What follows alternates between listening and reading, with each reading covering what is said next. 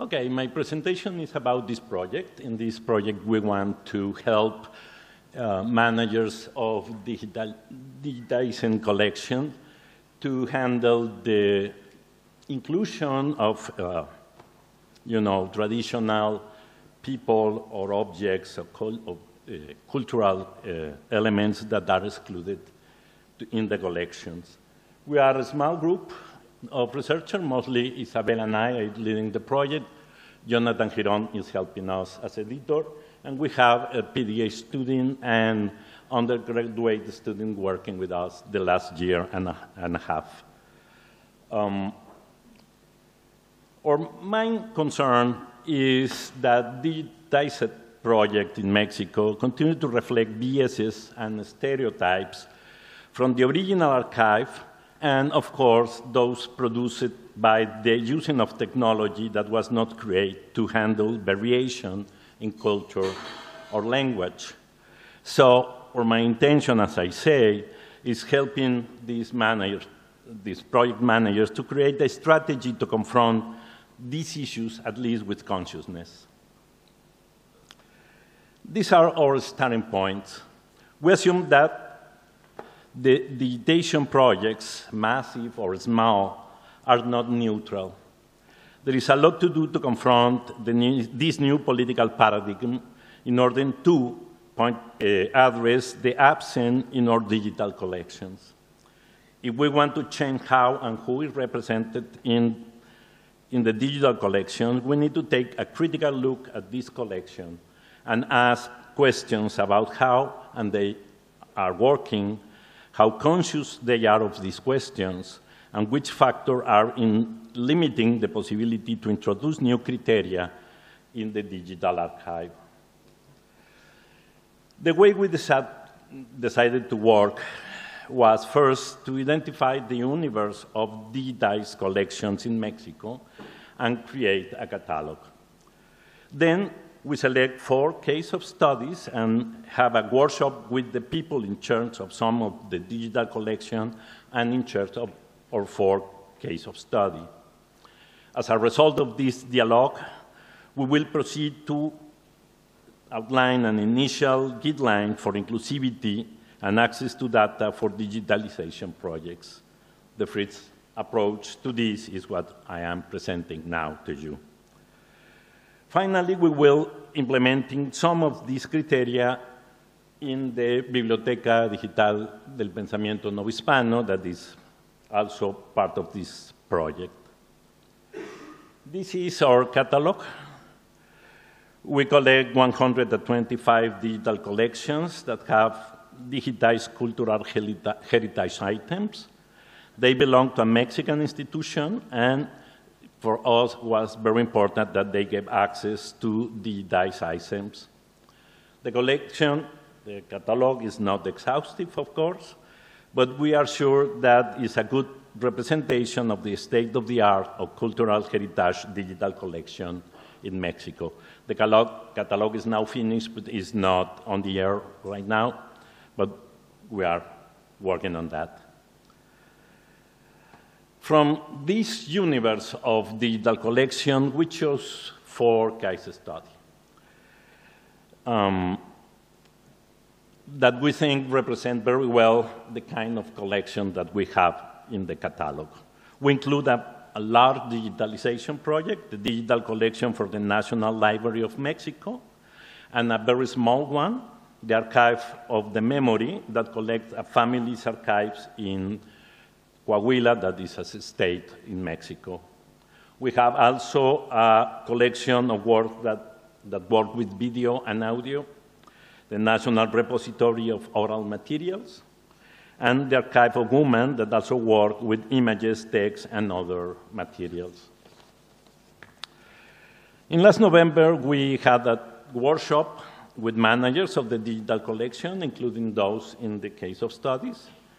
The aim was to converse and reflect on the formation of digital collection, focuses on the biases of existing physical collection from the selection and digitalization to the accessibility of data and how they were approaching it. After the workshop, we deeply interview the managers of the collections in our case of studies, asking about the background of the history of the project, the way they work, the process of digitalization, metadata and format used, and of course, we ask how they address, if they do, inclusivity. After the workshop, we realized that many of the issues of our concern had been experienced by the managers, but they didn't document the problems. As we expected, it's not easy for them to do all they wanted because of the demands of the everyday work. There are the usual challenge of money and time, and we notice that's relevant that they do not have much knowledge regarding digital objects as data. For instance, they do not have answers to questions on accessibility to the data or to linking data. So that was a main issue for us. After all this work, we have these preliminary results.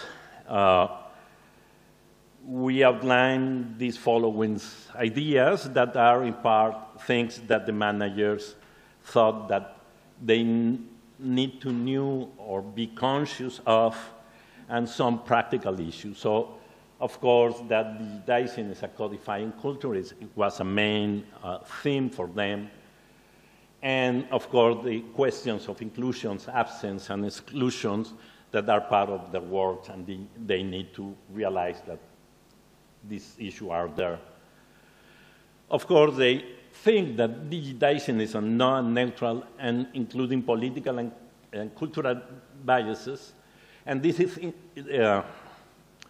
interesting because in the large project, they have clearly this problem, but this small project, they don't have a precise idea of this kind of biases because they are constructing the archive and they are the political and cultural bias of the own collections.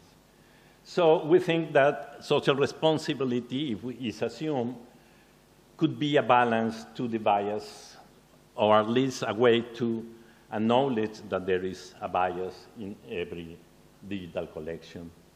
In the case specifically of family archive, they assume that the archive is incomplete and they work from that starting point. And of course, as always in digital humanity, we think it's important to make a documentation, not just as a description of the work, but as a communication act of the future, because it's important to legate these ideas and criteria. In the context of the descriptors, they make special emphasis in the way we access the digital object is cataloging, classification, and descriptions.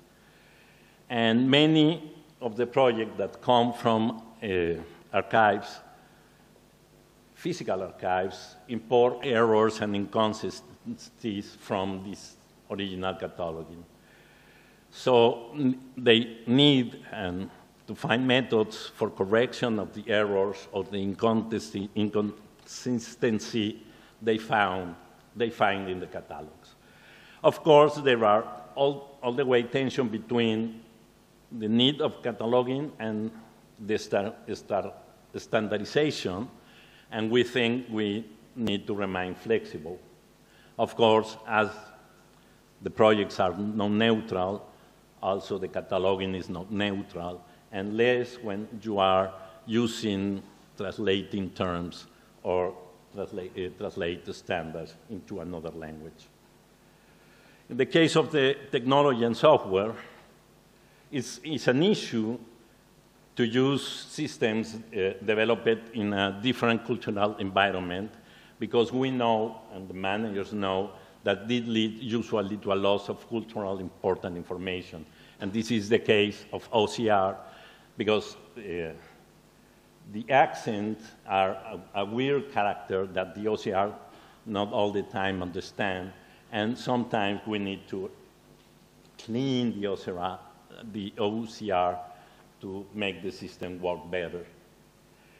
The colonizing software and platform is complex and is not a main issue to the digital collection.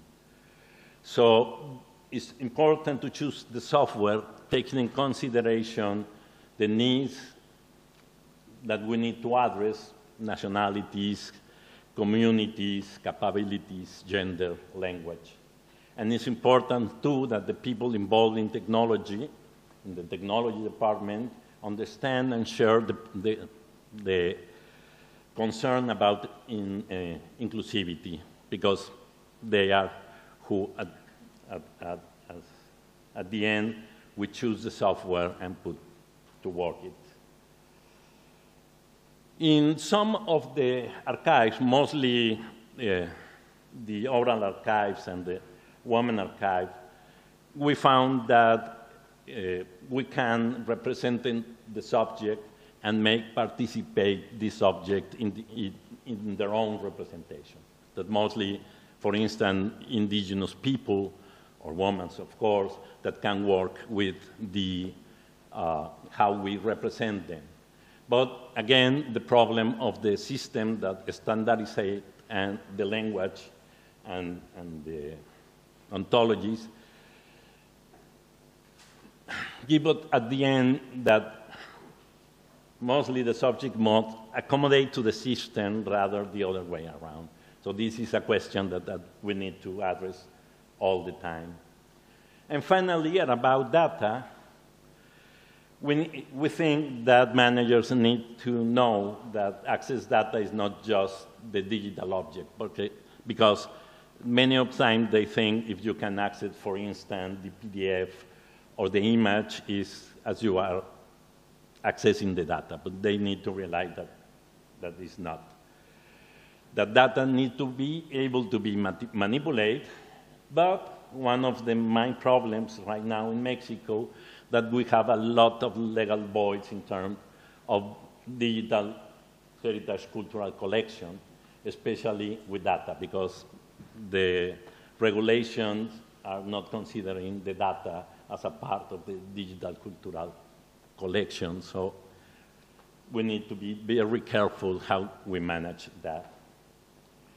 And that's it. We need to finish the project. We need to continue analyzing the interviews, write the guidelines, feedback from the workshop participants, and finally publish the guidelines. So thank you very much.